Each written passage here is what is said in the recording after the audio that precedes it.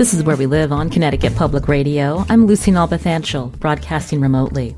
New London is a popular place in the summer months for state residents and tourists alike, but it's also one of Connecticut's most economically distressed cities. Today, Where We Live, New London Mayor Michael Passero joins us to talk about his city, including news that there's an agreement with the Connecticut Port Authority to move forward on a major redevelopment project at State Pier. The deal means New London will get more revenue as the project's host city. Now, do you live or work in New London? What questions do you have for Mayor Passero? You can join us, 888-720-9677. That's 888-720-WNPR. You can share a comment on our Facebook page or find us on Twitter at Where We Live. Now, later we'll hear from David Collins, a columnist for the Day of New London. But Mayor Michael Passero is joining us now on Zoom. Welcome to the show, Mayor. Good morning, Lucy. Thank you for having me. And also with us is John Henshaw. He's the executive director of the Connecticut Port Authority. Mr. Henshaw started in the job last fall, and he's a former official of the Maine Port Authority. John, welcome to Where We Live. Good morning. Thank you very much for having me. And good morning to you, Mayor Passero. Now, let's start with the news that broke late Friday. Governor Lamont announcing the signing of an agreement between New London and the companies working with the Port Authority to rebuild State Pier. The agreement clears one hurdle towards a projected $157 million redevelopment of State Pier in New London. Now, the facility will be used as a staging area for the construction of offshore wind turbines. Now, Mayor Passero, this announcement broke a months-long stalemate. What does your city get out of this agreement? Our goal, Lucy, all along was to recover the lost value of the property taxes. Historically, because the property has been owned by the state of Connecticut, it has been tax exempt. And what that means is a significant loss of revenue for a very valuable piece of property in our town. So with the transition from the Department of Transportation to the Connecticut Port Authority, and a couple of years ago, the move to get a new operator in there, and then the gradual movement to transitioning this facility to service the growing offshore wind industry, I believed it was an opportunity for the city to work with the state to correct that historic inequity that the residents of this host city don't really get any benefit from this fantastic asset that really is theirs. And how much money are we talking about, Mayor Passero, over this 7-year period? How much will New London get? Approximately guaranteed revenue. It's not a terrifically complicated agreement, but there are contingent payments. But the base revenue would be somewhere around $1.2 million a year for 7 years and most likely 10 years. Now, you fought pretty hard to make sure that your city received proper compensation because of that lost property tax revenue that you mentioned.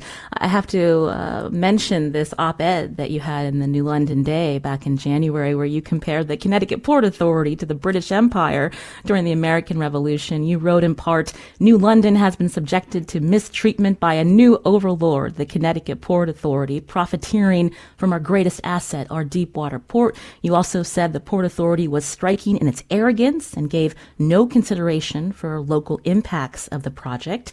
So does this agreement address all of your concerns, Mayor? No, the agreement is between the City of New London and Orsted and Eversource. And all of that, the relationship with the Connecticut Port Authority is far from repaired at any level. I mean, even with the City of New London is one element of that quasi-public agency's very dysfunctional and difficult start. So, I mean, I think that's no secret. The city should have been included from the beginning. I mean, the most important voice that they should have been listening to from the very beginning in their plans was the City of New London. They would have benefited from the local knowledge. Mistakes wouldn't have been made along the way. But still there's resistance to that for some reason. promises were made that the city would have a seat on that board, and they haven't been fulfilled. I mean, it's largely, we have to all work with the legislature to achieve that. And we understand that in New London, but we don't believe there's been a good faith effort to do that on behalf of New London. And New London has essentially been frozen out of any of the planning for this facility. There's still very controversial elements to it, but we have a strong partnership now with the partnership between Orsted and Eversource. We support their project, and we're going to work in good faith to try to help with other partners to solve these issues that the Connecticut Port Authority has as an agency. So let's hear from the Connecticut Port Authority. Again, I mentioned the Executive Director, John Henshaw, is with us on Zoom. John, how do you address the mayor's concerns? Well, I think the mayor rightfully is a strong advocate for the city, and that is definitely his role. We want to be a good partner with the city. I think that we have the opportunity to do so. I just want to point out that Mayor Passero was actually the first public official I met with when I came to Connecticut last August. And so I look forward to a strong and fruitful relationship.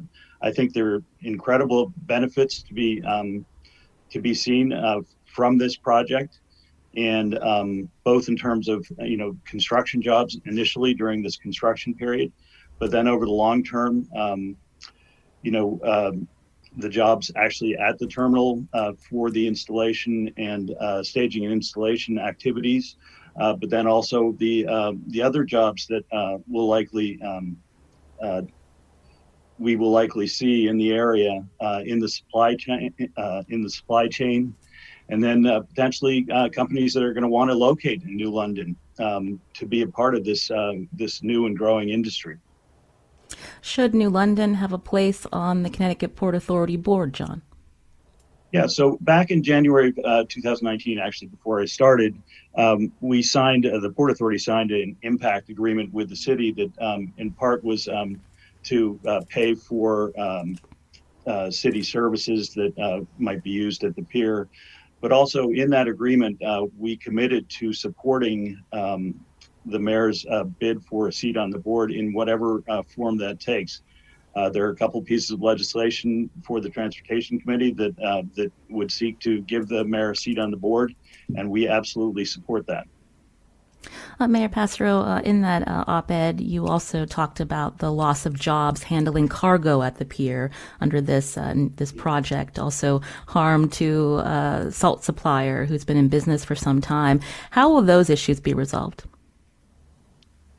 Yeah, unfortunately, I think there's some damage that has been done that is not going to be repaired. The salt business, which was a great growing business here in New London, and it had its own supply chain, by the way, very healthy one, and a lot of private industry and municipalities around here depended on that business for their road salt. Unfortunately, without really any collaboration or anything, that business was just driven out. No pun intended, the name of the company was driven. The loss of the longshoreman jobs, which historically have been very important to New London. There were generations of people here that worked at that port, including myself. When I was a college student, I used to what they called shape up down there when a ship was in. It was great money. Most of that work is done by temporary. What the union does is they give out temporary books so that they have enough labor to unload a ship when a ship's in. Plus, there's some permanent full-time jobs there that work around the clock to service the pier. But when a ship comes in, of course, you need 10, 20 times more labor all of a sudden while that ship is unloading. And we've lost all that overnight without any collaboration with the city. Which is really, really a shame. And it's been frustrating while all of this is going on and no representation from the city. And we've been locked out of all those decisions. There's one last issue down there. We have a couple of small family fishing companies that have been down there for many years. They're still tied up there. And we're all keeping our fingers crossed and hoping that, the Connecticut Port Authority make sure that they do not damage those businesses. It's hard to find a place to relocate commercial fishermen. And, our continuing difference with the Connecticut Port Authority is that they really have to ensure that these two fishing businesses have a place to move before they drive them out of where they're tied up now. So, John Henshaw with the Port Authority, again, how do you address those particular concerns with small business and the longshoremen jobs when we're talking about this multi-million-dollar redevelopment project of the State Pier? Right. So just on the fishermen first, we're working closely with the fishermen. I've been meeting with them somewhat regularly to find a place for them to relocate to. And we continue with those efforts, and I think we'll be successful in that effort. With respect to other jobs, the pier is going to be a construction zone for the next 2 years. And so there was no way to accommodate businesses on the piers during that time. And so, we did make an effort to help Driven relocate.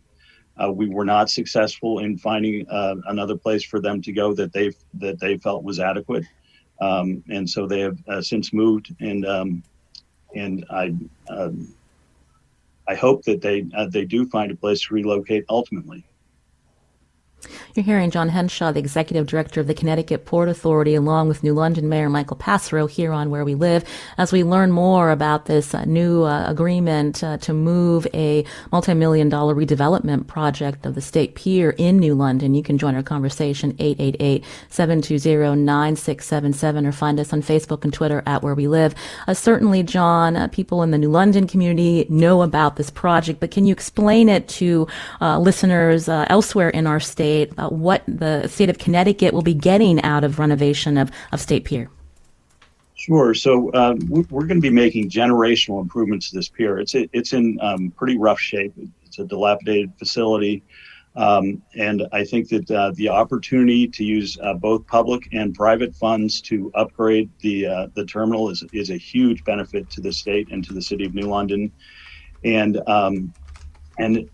for the lease period, we're going to be handling primarily wind turbine components, but beyond that, we own the asset, into the future after the lease period. So the private monies that are invested there become part of a public asset, and so I think that's a great potential benefit. The improvements that we're making are going to give additional area for freight to be stored, what we call laydown area. It will add heavy lift capacity. We're going to be doing dredging, two deep berths. And so I think that, there are great benefits to be realized out of this project. You can join our conversation again, 888-720-9677. Kevin's calling in from Ledyard. Kevin, you're on the show. All right, thank you. Thank you for taking the call. I have a question for Mayor Passero. The Harbor Community Agreement only compensates New London if the project goes to full scope.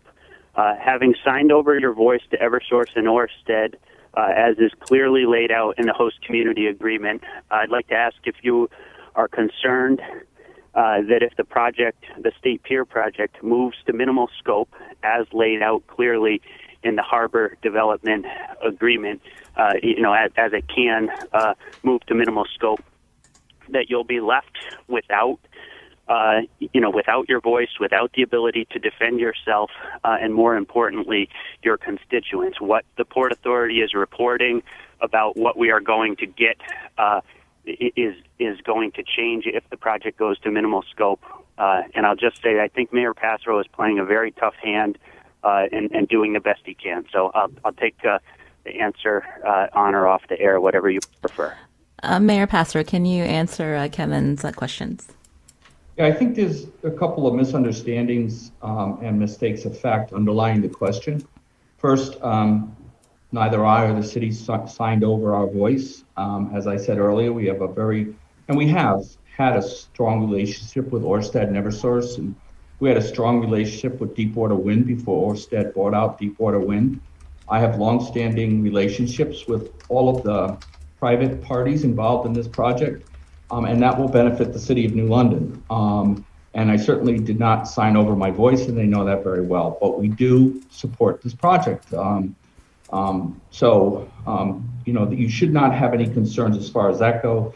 And as far as our agreement with Ørsted, the partnership of Ørsted and Eversource, it does not depend on those contingencies you referred to that are in the harbor development agreement. That's between the state of Connecticut, the Connecticut Port Authority, and the partnership of Ørsted and Eversource. Mayor Passero, So I hope that answers the question and puts those issues to rest. When Kevin mentions minimal scope, explain what he means by that. Does that mean less than 7 or 10 years that this project will be in force? That does not come into play with the agreement that is strictly between the City of New London and Ørsted and Eversource. So you'll have to ask John Henshaw for that, an explanation of that.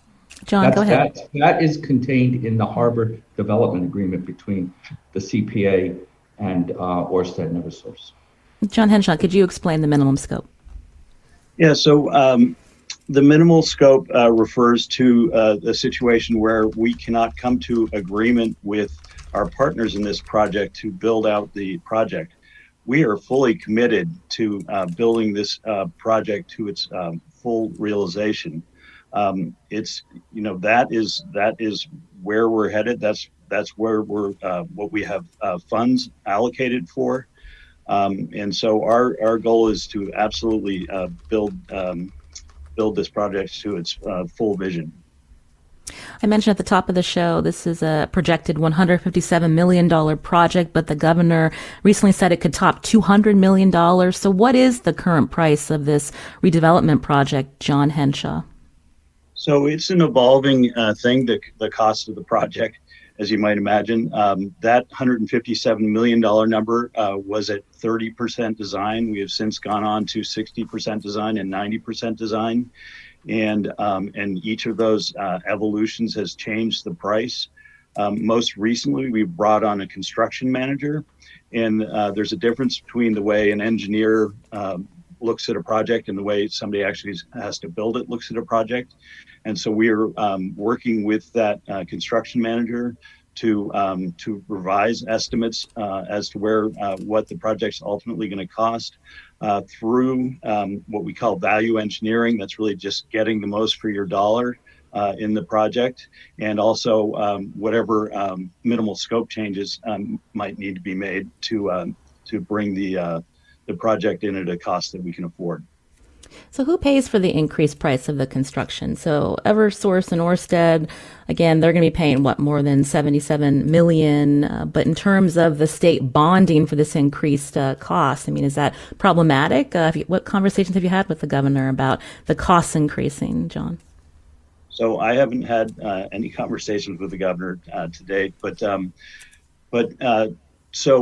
way the Harbor Development Agreement is written is if there's an agreement on the $157 million, if the costs go up, we're asked first to look at identifying additional funds to see the project completed.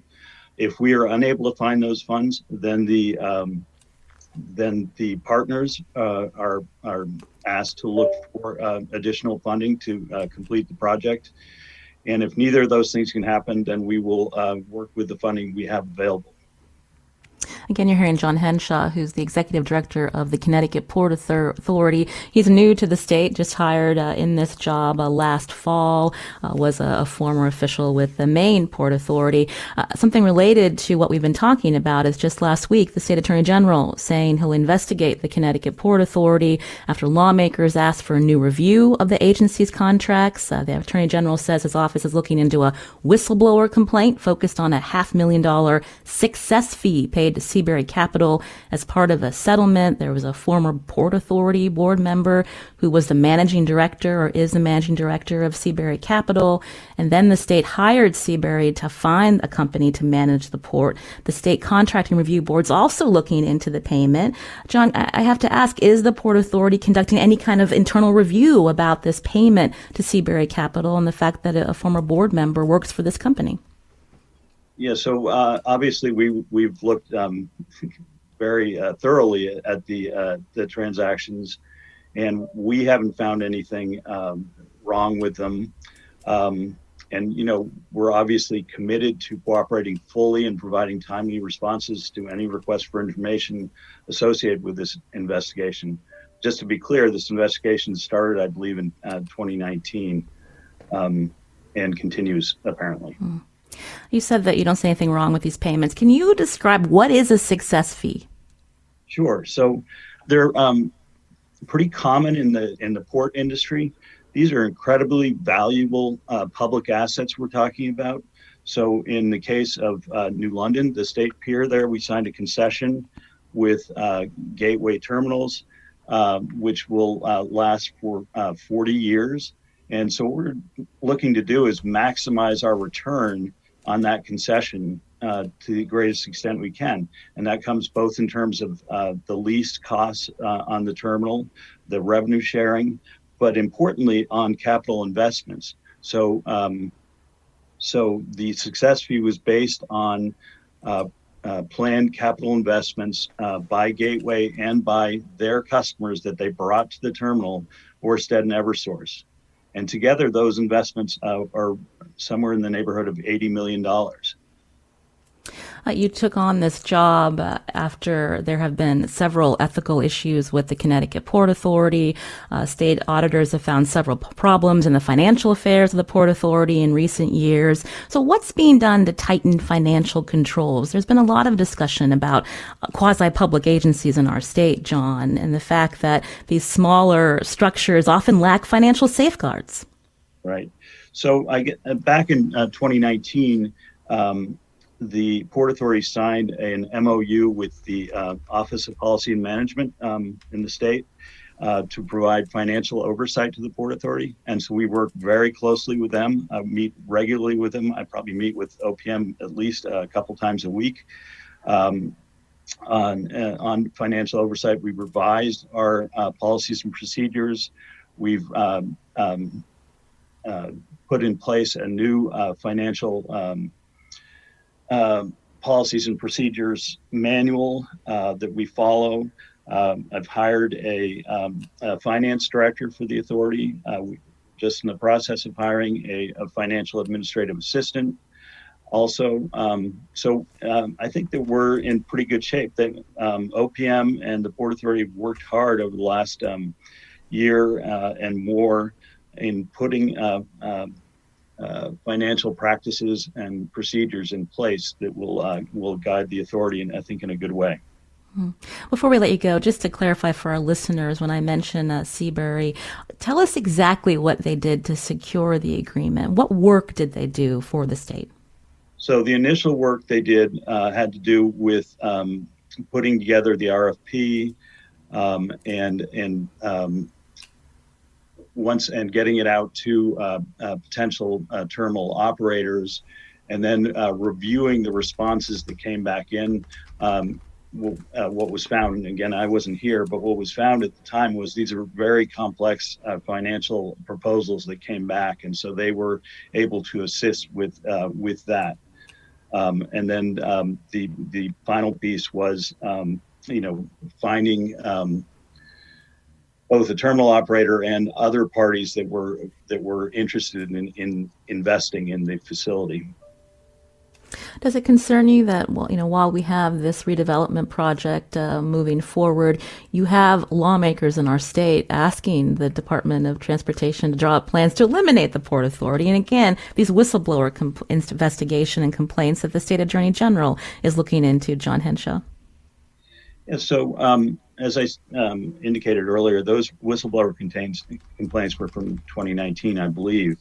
And so, those investigations will continue, and I think rightfully so. Um, so I'm sorry, what was the other part of your question? Well, I'm just wondering, you've taken on quite an interesting job at the time when there are lots of ethical questions Right. about this quasi-public. And again, this investigation into the agency by the state attorney general. I'm just wondering how you plan to move forward when there's a lot of scrutiny about this quasi-public. Well, I'm certainly not afraid of scrutiny. I think scrutiny is a good thing. Just with respect to the need or usefulness of a port authority, I mean, port authorities deal with a unique environment. Marine construction and maintenance, dredging, those kinds of activities are unique to this industry. And I think it's important to have somebody that's narrowly focused on those kinds of activities. And while at the same time, realizing the economic benefits that can be had from our maritime transportation assets. Well, we hope to revisit this again. John Henshaw is the executive director of the Connecticut Port Authority. Thank you for coming on today, John. Thank you. This is Where We Live on Connecticut Public Radio. I'm Lucy Nalpathanchel. There's a lot more going on in the city of New London. We'll talk about it with Mayor Michael Passero right after the break. Do you live or work in New London? Do you have a question or comment related to the State Pier project or another issue? You can join us too, 888-720-9677, or find us on Facebook and Twitter at Where We Live.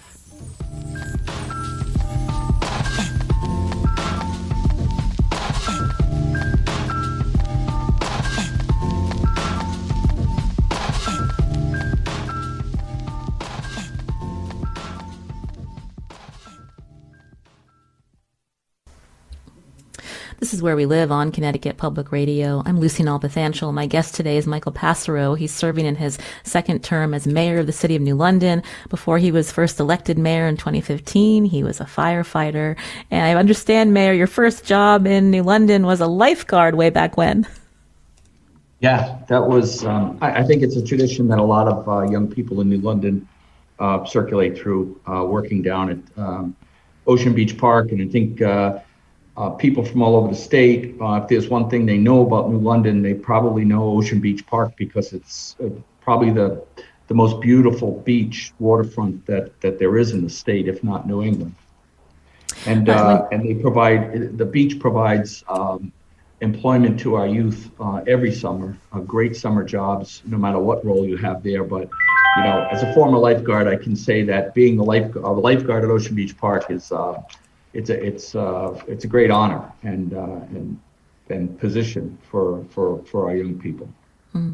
Speaking of the beach, Michael called in earlier and wanted to know how you as mayor are taking into consideration climate change and sea level rise as you plan for major developments on the shore, and wants to know how you'll take into consideration local perspectives beyond commercial stakeholders. How do you answer that? Well, we have a sustainability committee, which is very active and doing great work, and they have achieved their bronze certification with the Sustainable CT Initiative out of DEP. We've also worked with a design collaborative up at the University of Connecticut with Peter Minuti, and we have designed one of our areas that is vulnerable is the area behind east of Bank Street. It's the street's name. The back street is South Water Street. It runs along the train tracks. That is one of the few areas in our town that is threatened by sea level rise, and we have the design plans complete on how to make that area resilient. The other area, of course, which is threatened, is Fort Trumbull. There's been a great deal of investment down there, and as we move forward, we are respecting the floodplain certifications that are on that land. So that's going to be all new development, and we will develop that with an understanding of what climate change holds for the future. Fortunately, the rest of New London, the banks of the river are very steep, and after an analysis essentially by this group out of UConn, we don't have to worry about sea level rise in a great deal of most of our city. I'm glad you brought up Fort Trumbull. I understand last month the City Council approving a $30 million community center in this area. The area was an issue in the Kelo v. New London U.S. Supreme Court case more than 15 years ago. The High Court ruled the New London Development Corporation could seize homes in Fort Trumbull for a construction project that included Passero. As we know, that project was never built. So describe that area and how much of a difference this community center will make, Mayor. Well, we're very excited that this investment by the city will finally put that pretty sad chapter of New London's history to rest. You're going back 20 years. And by the way, Pfizer's Global Research Building complex was built. It's a beautiful campus, 3 buildings, parking structure, and well designed, and it's currently occupied by General Dynamics Electric Boat. It's where our submarine fleet is being designed. So it's doing a great job driving our local economy here. As you probably know, Electric Boat has at least now, it's hard to keep track, but I think they're up to about $40 billion worth of government contracts in the pipeline. We're looking at 20 years of security for the local economy just with that one employer.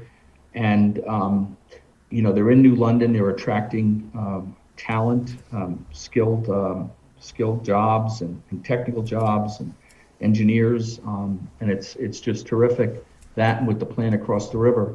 So, where the success of EB is also driving the success of New London, and we believe that's going to translate to the peninsula.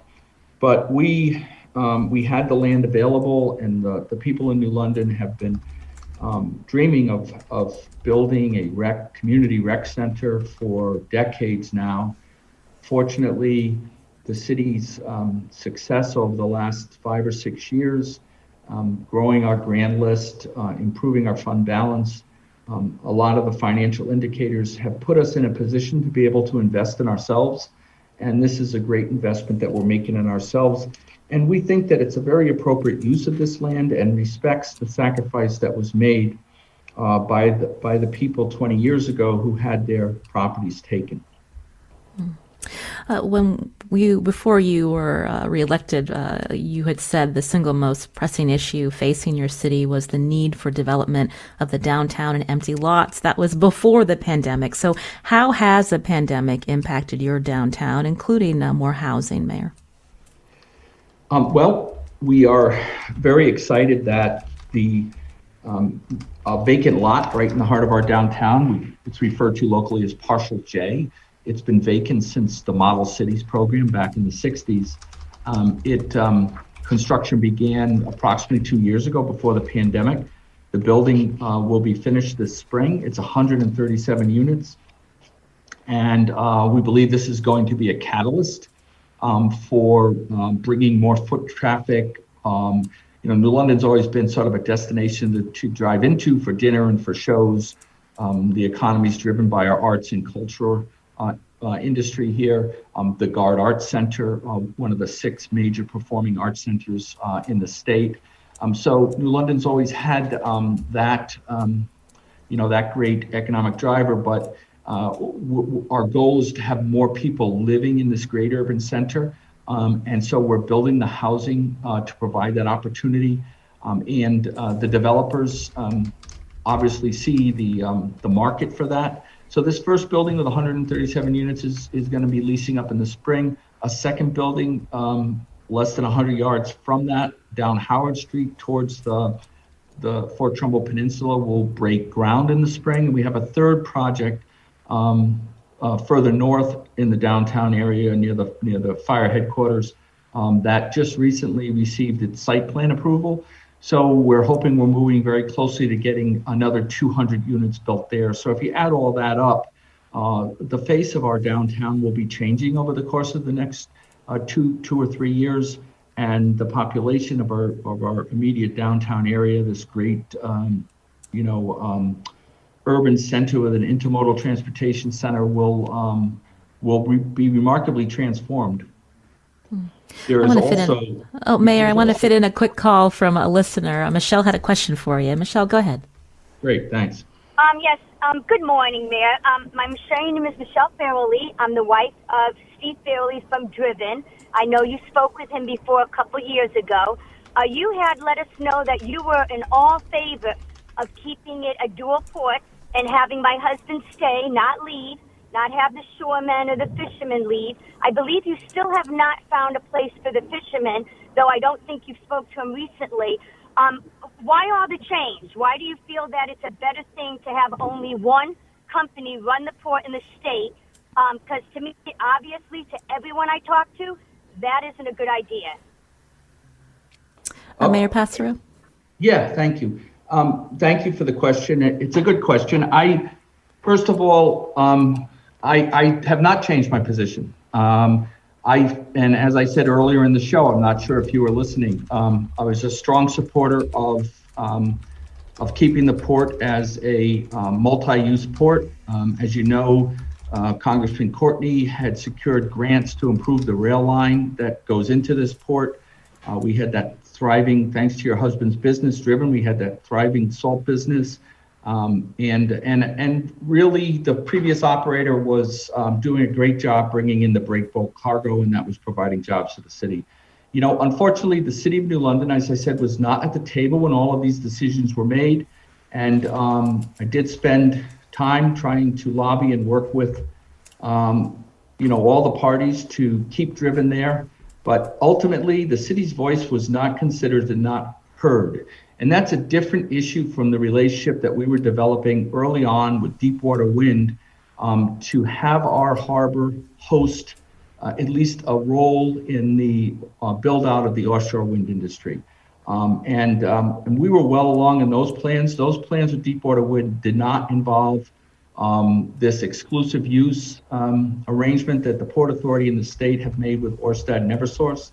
That said, I'm acting in the best interest of the city, and the current project, as it's laid out right now, moving forward, we support it 100% and are willing to work for it. Unfortunately, I cannot change, as I said earlier, I can't fix those mistakes that were made without the involvement of the city early on. Mayor Michael Passero, thank you so much for joining us today. It's been an interesting hour. We'll definitely check in again to see how this pier project moves forward, and we hope to talk with you again soon. Thank you so much for having me. It's been a joy. Thank you, and come back to the city soon. Oh, definitely. This is Where We Live on Connecticut Public Radio. I'm Lucy Nalpathanchel. Coming up after the break, we're going to talk to the Day of New London columnist David Collins. He covers the city and the Connecticut Port Authority. We'll get more context for him. You can join us too. Find us on Facebook and Twitter at Where We Live.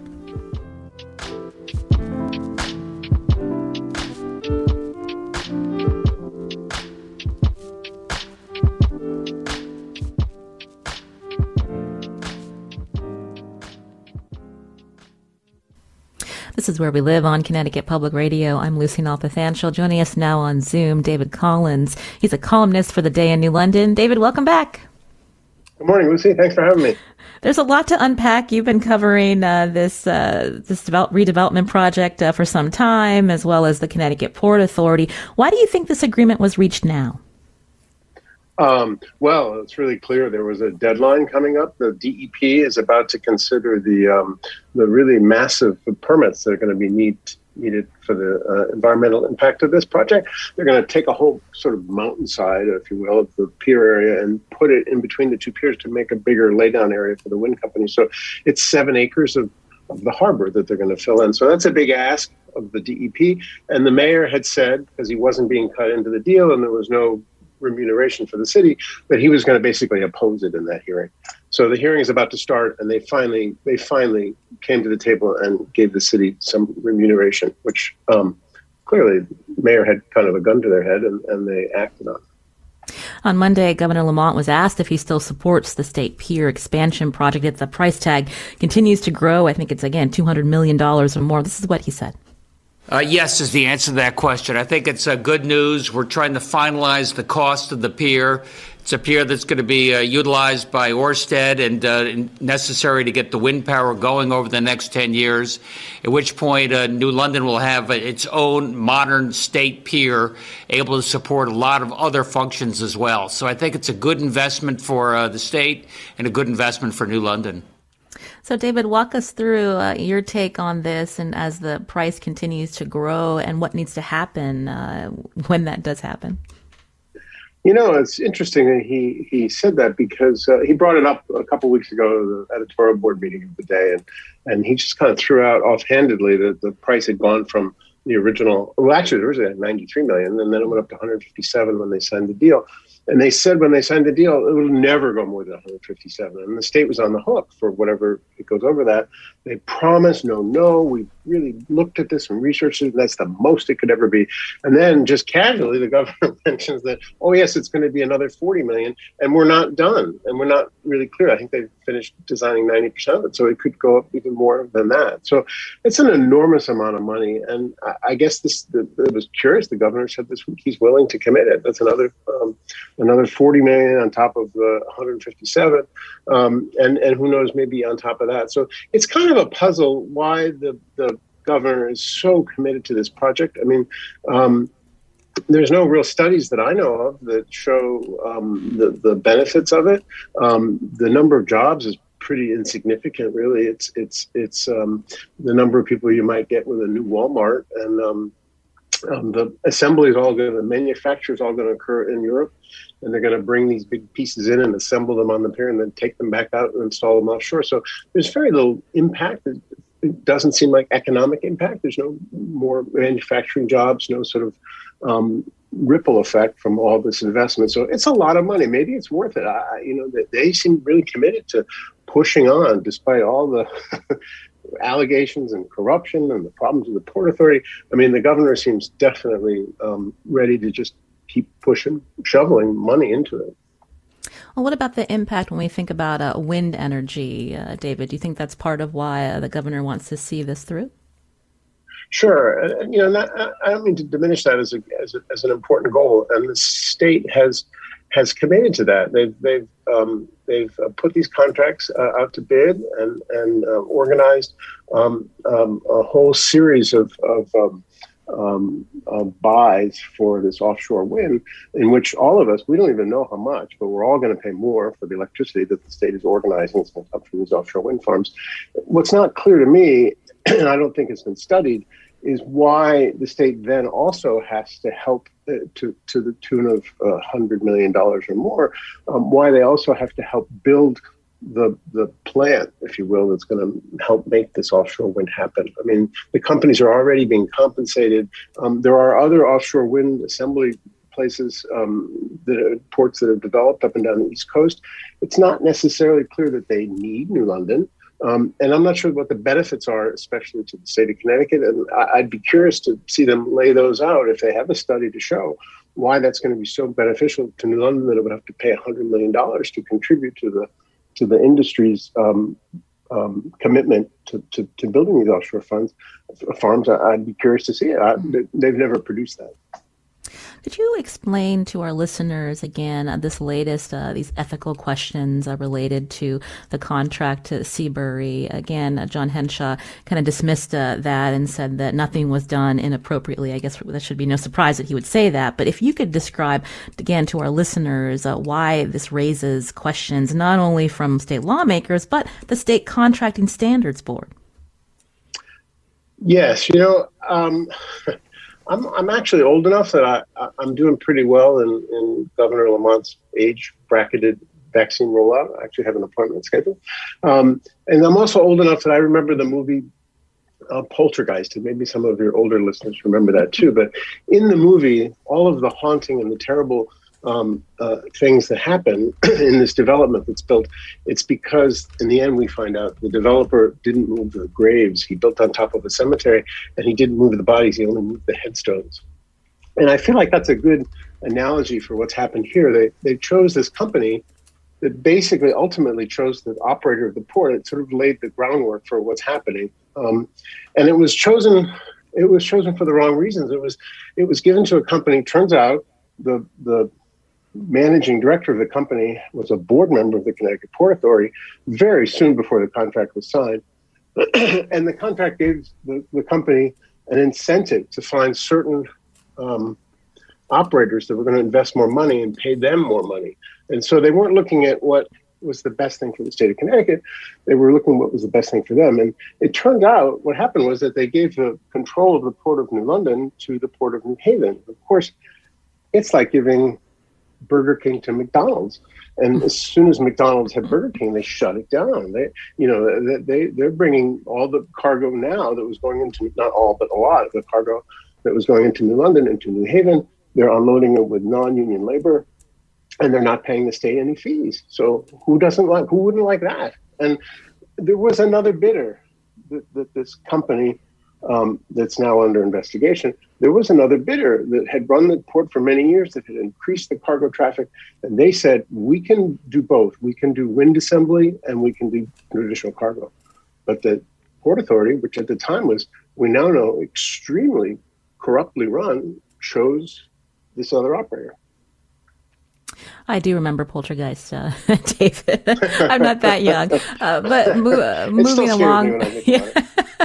Before we run out of time, so where do things stand? So again, the Attorney General has been investigating. Lawmakers are not happy with this quasi-public. I mean, what will you be watching for in the next few months? I think the legislators are waking up a little bit to all of this, and you had Republican legislators writing to the Attorney General and sort of basically demanding some answers here. The Attorney General clearly has not pushed this investigation to a front burner. Maybe that'll change if there's more political pressure. Democrats are looking at actually taking the whole Port Authority back and putting it back in the Department of Transportation, which it seems to me would be go a long way towards sort of resolving some of the things. It would do more than just put the headstones back. I think it would sort of restore a little bit of the order if the port were restored to its traditional use for cargo and could also accommodate this offshore wind development. So I'm looking at those things. I'm looking at see really. And there's also one more. They can't confirm that they're investigating, but there certainly have been indications from the Office of Ethics that they're looking at that contract too. And this was a contract, the success fee contract, and it's sort of the underpinning of everything that's happened and is happening at the port. So I would look at that. I would look to that to see what happens with that and to see how serious the lawmakers get about cleaning up not only this problem but the problems of the quasis in general. And this is just another example of. David Collins, again, is a columnist for The Day in New London. He and his colleagues have done some really great reporting into the Connecticut Port Authority as well as following the State Pier project. We'd love to have you back, David. We thank you for your time today. Great. Thanks for having us. This is Where We Live. I'm Lucy Nalpathanchel. Today's show was produced by Matt Dwyer. Thanks to Kerman Baskoff on the phones. Coming up tomorrow, Connecticut teachers have started to get appointments for the COVID-19 vaccine. We're going to check back in with 3 local teachers. Before the pandemic, educators have been stretched thin. What has this last year been like for them and their students? We're going to have a very honest conversation with them. That conversation tomorrow. We hope you stay with us.